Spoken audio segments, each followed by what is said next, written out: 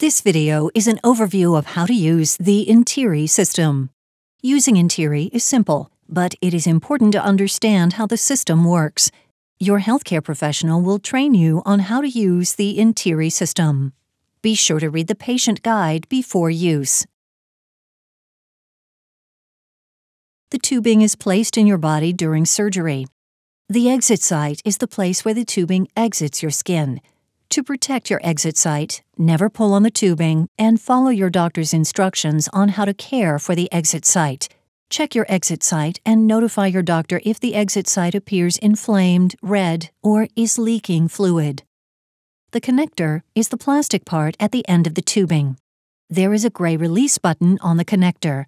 When the therapy unit is finished, you will press the gray release button to remove the finished therapy unit from the tubing. The therapy unit supplies suction and collects fluid from the internal surgical site through the tubing. The start button is pressed after you have attached a new therapy unit to the connector. The circular band at the top of the window will show a red stripe when the therapy unit is finished. The fluid window and measurement lines show you how much fluid is in the therapy unit. There is a stem at the bottom. This is where the connector attaches to the therapy unit. Never touch or push on the stem. You should always have a therapy unit attached to you, and you should avoid disconnecting from it except when changing to a new one. It is important to periodically check for fluid flow every 4 hours while you are awake.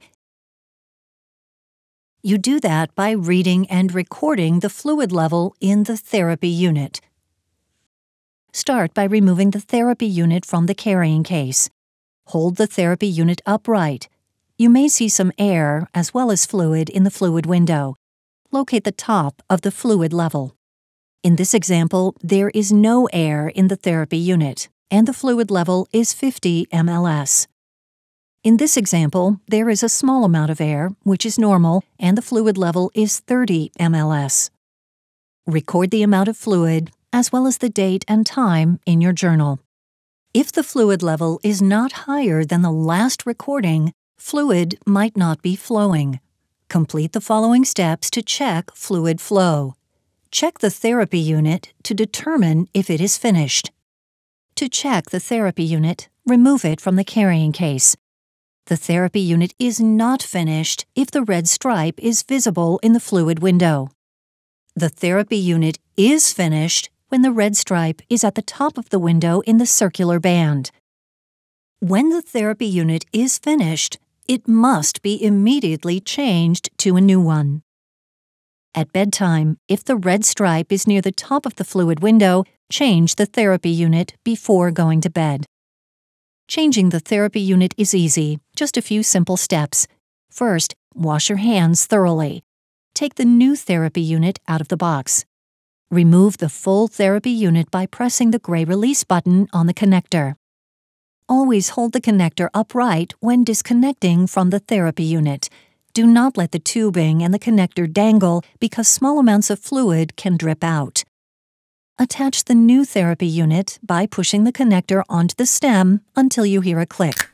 Remember, do not touch or push on the stem. Verify a secure connection by slightly tugging on the connector. Activate the therapy unit by pressing the start button. You should hear a click. Secure the therapy unit in the carrying case with the Velcro strap and wear the carrying case securely. Make sure the tubing is not pinched. Record the fluid level from the full therapy unit in your journal. Then, write down the date and time you started the new one. You may not see a rapid fluid flow from your body, and fluid flow may stop for periods of time and then start again. If at any point you are concerned that fluid is not flowing or the therapy unit is not working, verify 4 things: that the tubing is not kinked or pinched, that the start button is pushed, and be sure the therapy unit is not finished. If all else fails, there may be a clot blocking the flow. See the patient guide for instructions or watch the video on managing clots. Wait 1 hour and recheck to verify fluid flow. Fluid may flow slowly, but you should see the fluid level increase in the therapy unit. If you are still concerned, contact your doctor. Be sure to review the warnings and cautions in the patient guide. Thank you.